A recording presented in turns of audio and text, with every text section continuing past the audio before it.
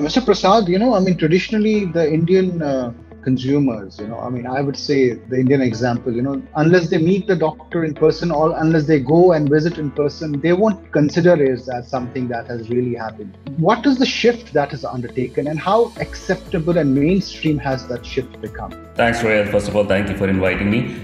A very interesting question. So you are absolutely correct that in some ways Indian patients don't feel that the encounter is really complete till they see a doctor. But what we've seen is the push is happening from the other side. The physicians, the specialists, they are embracing this model more and more. And the pandemic has obviously given this a huge fill-in.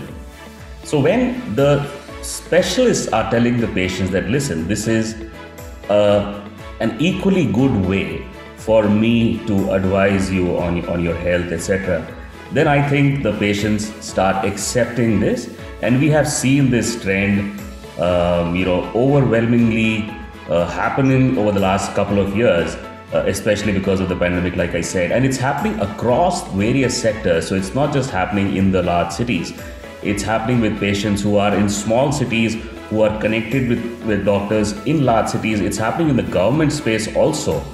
And I think one of the things that's really helping is technology. Not just the technology to be able to talk to a doctor, but to be able to share reliable data with a doctor. So one of the things that was not happening in the past, which is happening now, is, can a patient share medical grade data with a doctor sitting in a remote location? So like something that our company does is provide cardiac data to physicians who might be sitting in a large city.